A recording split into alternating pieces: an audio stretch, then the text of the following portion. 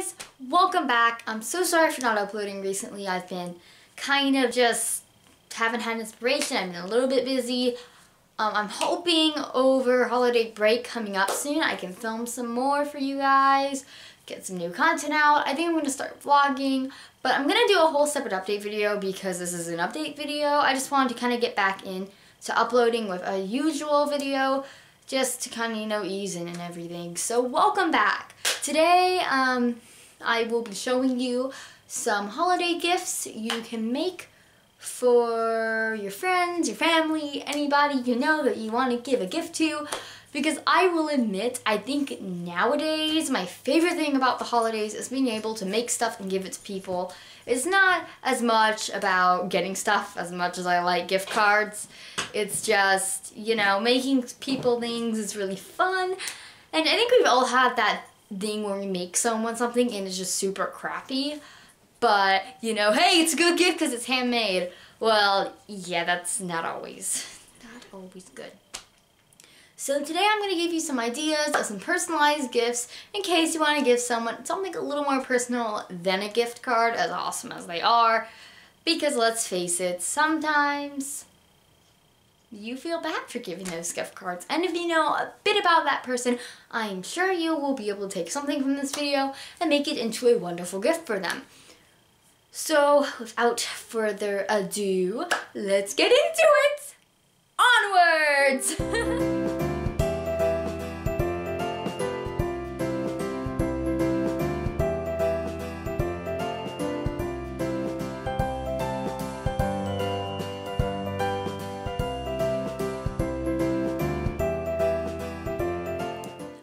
Gift I have here today are some customized holiday candles.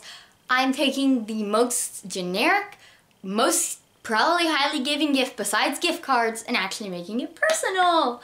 So yes, here are some personalized candles. I'm not particularly fans of any of the things I made these candles about, so I might have gotten some details wrong or something, but my friends are and I want to give them a personalized gift. These particular candles smell like peppermint. They smell really nice and they're a really cheap find too, and it's just a really nice way to take a gift that wouldn't really be personal and make it personal. I will admit I cannot take full credit for this idea. I found it in a YouTube video last year, but I cannot find the video currently. If I do find it, I will put an annotation up and the link in the description.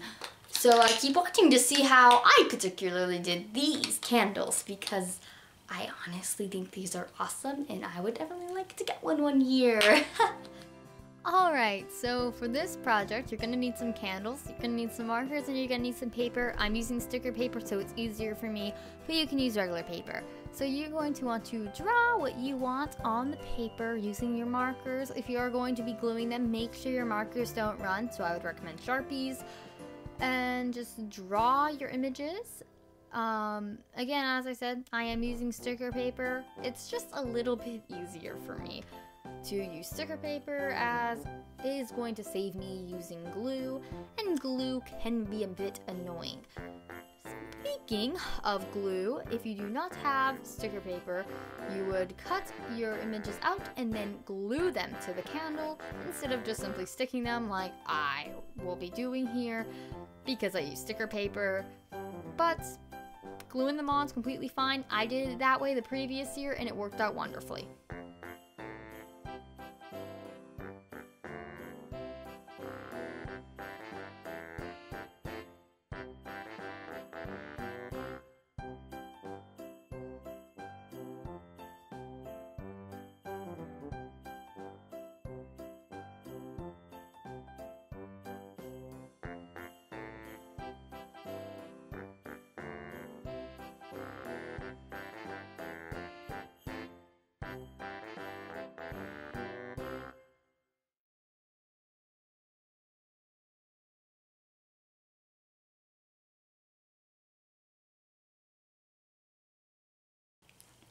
Next up, we have hot Coke in a jar, or hot chocolate, or white hot chocolate in this case, because we don't actually have hot chocolate in this in my house because I don't eat it, or rather drink it.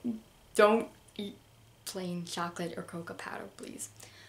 So this is just a little cute white hot chocolate mason jar with some marshmallows, a cute little ribbon.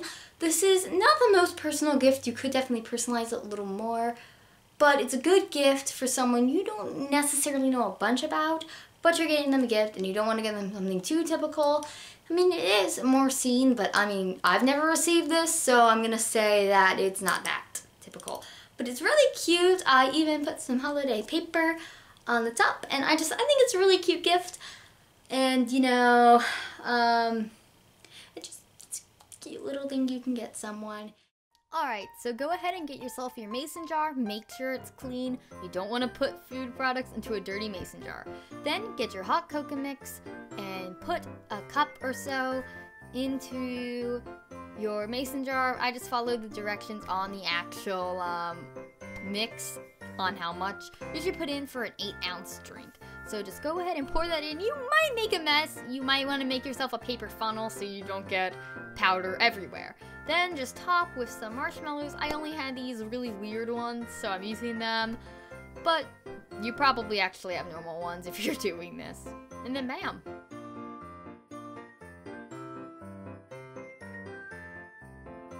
Next up, I have a personalized sketchbook. It's kind of it kind of reminds me of the candles a little bit, how, you know, you have that little, like, the cutout thing. It looks like stickers, but they're not stickers because they're actually paper. I personally like this a lot. This particular sketchbook came with this weird DIY thing, but I like the idea of giving someone a sketchbook if they like drawing a lot. And not only are you giving them a sketchbook, something that they are probably constantly needing, you're also making it personal by adding some cute little graphics. You can do these the same way you did the candles. I did this one a different way, and so I'm going to show you it. I'm going to show that to you now. Alright, so just like with the candles, you want to draw your design out. I'm doing this actually on computer paper this time instead of sticker paper. I just wanted to glue it this time. You could probably sticker paper it though if you're using shipping labels. They stick very well. So go ahead and draw out your design. Since I am gluing this, make sure to use markers that don't bleed everywhere. Sharpies recommended. Because I'm using water-based glue. Don't really think alcohol-based glue is a thing, so don't really use water-based markers such as Crayolas. They could bleed. Of course, I could be wrong, but I really don't think this is something you really want to experiment with.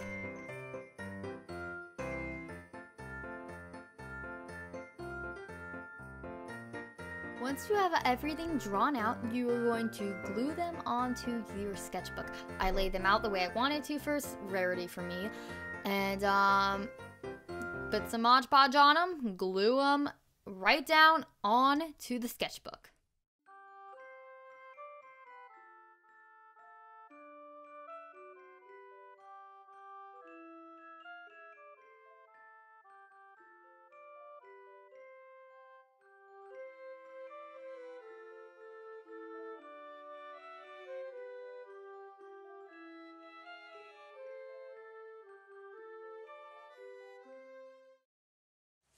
The final gift I have here today is an iron-on transfer garment item. I chose a tote bag personally. I thought this would look cute. And so yes, this is an iron-on transfer project. Pretty common, I think, but you know, it's still a really personal thing because you can put like any design you really want, and it can be super personal. You could even print an inside joke on a bag. I think that would be super cool, and I actually decided to do it for my other friends this year. Except not really an inside joke, just a joke. But this is a super cool way to add some personal flair. And I mean, for bags and whatnot, you're not going to have to worry about them too much getting washed. So totally recommend for bags. You can do this on t-shirts too. Just make sure to include washing instructions. Yeah, so I thought this tote bag was super cute. And I think it's even better now that I put my little transfer on it. So now I'm going to show you how to make this project. Alright, so go ahead and make your design on the drawing/design program of your choice. This design I'm doing here, I ended up scrapping, but I didn't actually record the design that I actually did. So you're going to have to excuse the fact that this isn't actually the design I ended up going with. But so go ahead and grab some stuff, put it all together in a design you like.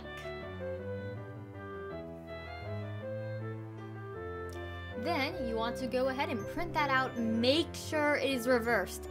When you iron this on, it will be mirrored from how you print it. So you want to go ahead and mirror the image when you print it, so that way when you iron it down, it will be the correct way. Do not forget this. You can waste paper if you forget this. You don't want to waste paper. Then I went ahead and just gave my bag a good iron beforehand because it had a couple of wrinkles in it from being folded up for so long. And then I went ahead and cut out my transfer. You want to cut as close to the edge. I didn't cut super close to the edge here, and I regret it. Then iron it down according to your directions. Mine, I think, said make sure every area has 2 minutes of steady pressure applied. You'll also notice I am on the floor of a towel. This is just because you won't be able to get the pressure if you iron anymore.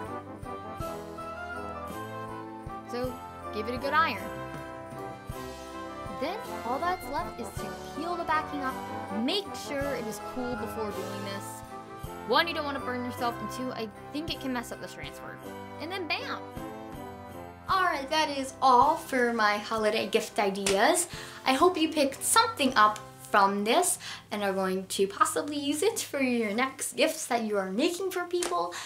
If you don't like any of these gifts, that's fine. There are plenty of ideas on the internet, and you can always take some ideas from this video and use it to make your own personal gifts, because that is always awesome when you can just totally come up with a personalized gift that doesn't suck, because honestly, who really wants a picture frame made out of, you know, popsicle sticks, glue dots, and some weird gemstones like my 4-year-old self made? Because that's actually what my 4-year-old self gave my parents that year. Yeah, don't recommend. But you know, some nice personal gifts that rock are always nice. I like getting personal gifts. I'm sure you do too, because it really shows that the person giving you the gift really thought about you. And it's just such a sweet gesture, honestly, and I just love giving. So I hope this video helped you in some way. Let me know in the comments if it did or didn't. Give me recommendations on other things I can do. Highly appreciate it in this inspiration drought I've been having with videos.